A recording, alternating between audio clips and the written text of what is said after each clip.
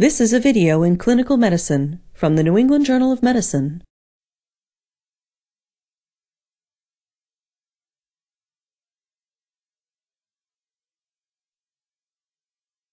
Emergency orotracheal intubation is indicated in any situation in which definitive control of the airway is needed.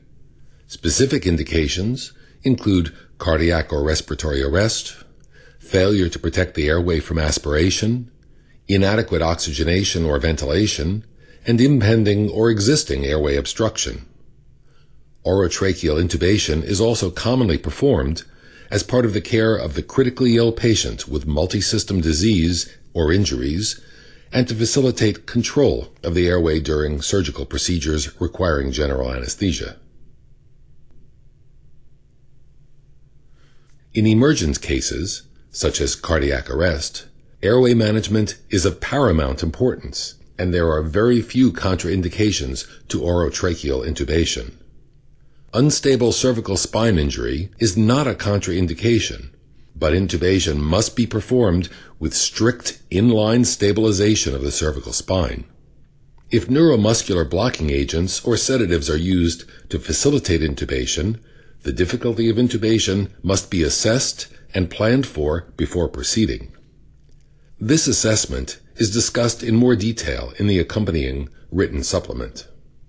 The presence of tumors, trauma, burns, edema, or infection of the pharyngeal or laryngeal soft tissues may distort airway anatomy, leading to difficult orotracheal intubation. When faced with a potentially difficult airway, consulting with an experienced intubator and preparing to use an alternative intubation technique are recommended. Begin by gathering the required equipment. You will need gloves, a protective face shield, and a working suction system, a laryngoscope with appropriate blade, an endotracheal tube with stylet, and a 10 milliliter syringe. You will also need a bag valve mask attached to oxygen, an oral or nasal airway, and tape or an endotracheal tube holder. There are two main types of laryngoscope blades, each available in various sizes. The tip of the Macintosh blade is curved. The Miller blade is straight, and each requires a slightly different technique. The choice of blade is based largely upon the experience and personal preference of the operator. A size 3 or 4 Macintosh or a size 2 or 3 Miller can be used in most adult patients. Endotracheal tubes are sized according to the internal diameter of the tube.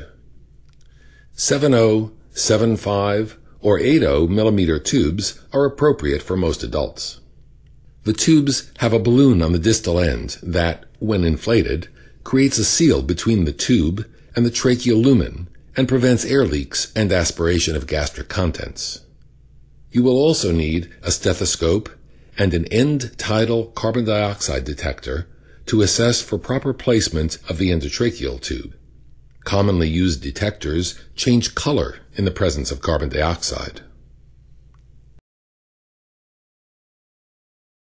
Before proceeding, be sure that all equipment is readily accessible and functioning.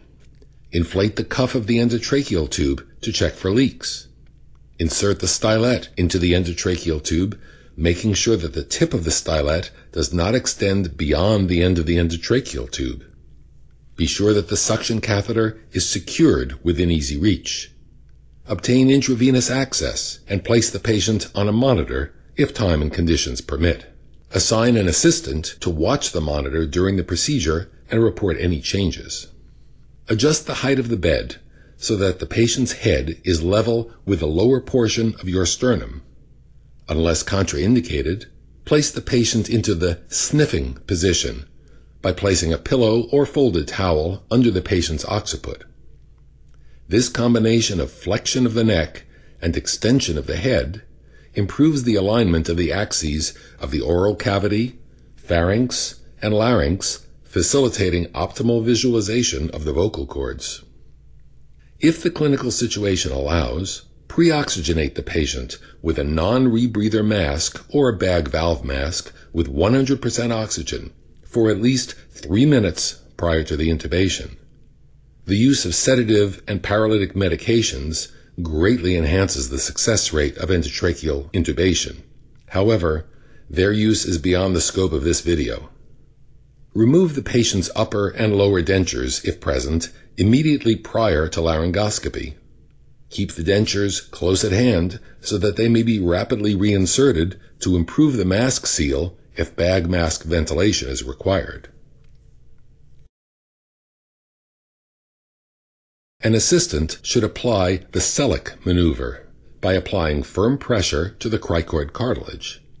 The Selleck maneuver compresses the soft wall esophagus between the cricoid cartilage and the cervical vertebrae, theoretically preventing passive regurgitation of gastric contents. Position your body so that your eyes are at a distance from the patient that facilitates binocular vision. Hold the laryngoscope in your left hand, blade down. Open the patient's mouth with your right hand. Insert the laryngoscope blade to the right of the patient's tongue. Gradually move the blade to the center of the mouth, pushing the tongue to the left. Visualize the epiglottis.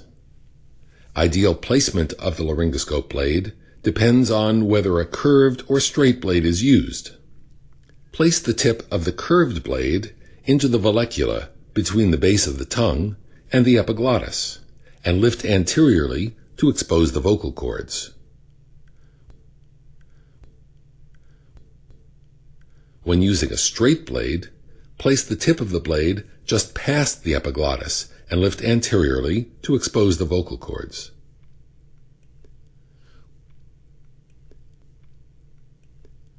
When the tip of the blade is correctly positioned, lift the laryngoscope upwards and forwards at a 45-degree angle. Direct the force of your lift along the axis of the laryngoscope handle in the direction of the ceiling over the patient's feet. Avoid bending your wrist or rocking the blade against the patient's teeth, which can result in dental or soft tissue injury and will not enhance the view of the glottis. If available, an assistant should gently pull on the right side of the cheek to enhance visibility of the glottis. Hold the endotracheal tube in your right hand. While maintaining your view of the vocal cords, insert the endotracheal tube into the right side of the patient's mouth.